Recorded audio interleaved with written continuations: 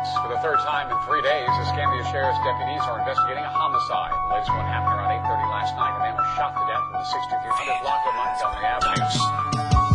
Creeping through the darkness with a carcass in my trunk. Nervous swerving left to right, cause I'm way too fucking drunk. Got a body from a party I was at, I got a thump. And this acid got me blasted, tripping, gripping on the pump. Motherfuckers recognize it when we riding tonight, because I pack enough shells to put down everyone in sight. And I might ignite the righteous fight, this pussy bitch, come get it. Let me see you in the streets, and I'll prove the soldiers with it. If you think this for a minute, think that shit abolish you, I suggest you come and see me up on Ryder Avenue. Let me bring it back to level. You can find me with the devil, and it's there right where I'm settled, busting back with black metal.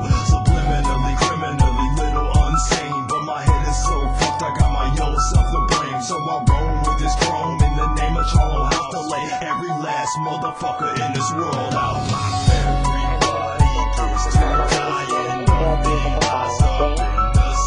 Well, Sue, Jared, we're here in the Bellevue community, and there's little indication anything happened here last night except a few pieces of crime scene tape you'll see around the neighborhood. This is right where it happened, and that back door, investigators say that a man was shot to death standing in that doorway last night. When I'm killing, I do it in many ways. Need so many ways to kill him that it's filling up my page. But my favorite way, I find my victim, misdirect them, get them drunk and in behind the bar, I surgically dissect them. In the organs, I collect them, protect them, then I inspect them, keep them locked away until it's time for personal reflection. It's my personal obsession, finding what's under the skin. This is only the beginning, my work, it'll never end. Now my subjects all decayed, it's time for me to get some new ones. But the year is 3030, Pensacola laying ruins. It don't matter, I know where they scattered to after the fall. Built a town underground, accessible through City Hall. They huddle close by their fires, hoping that I have retired. Dr. Griever ain't a man, he never sleeps or never tires. Got a fine looking specimen, my hands around the neck. Whisper life don't mean a thing, it's the body that I respect, bitch. Take a look at the video. Here's what investigators believe this two men dressed in night camouflage carrying long-barreled guns attempted to get inside the house.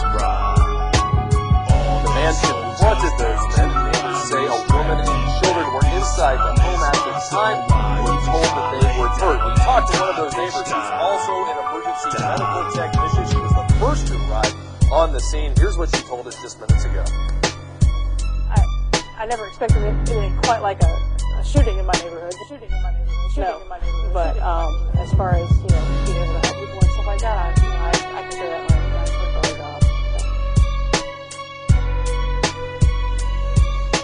And take a look at the description. This is what police are looking for at the moment. Two males, one about 6 feet tall with a medium build, the other a little bit shorter and heavy set. Both of them at the time last night were wearing light camo, and they were believed to be driving a large, dark sedan. They don't have a whole lot else to put out at this moment. We're, of course, staying on the story. We'll bring you more as it becomes available. Reporting live in Bellevue, Dan Thomas, Channel 3.